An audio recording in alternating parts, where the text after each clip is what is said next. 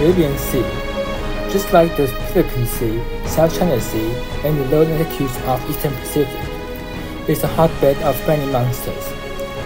Looking back in history, Hurricane Allen crossed the Caribbean into the Gulf with a mass status in 1980 and became a lifetime nightmare of Mexico.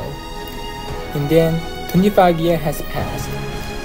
In autumn that year, Wilma the Beast will dominate the area for another 10 years.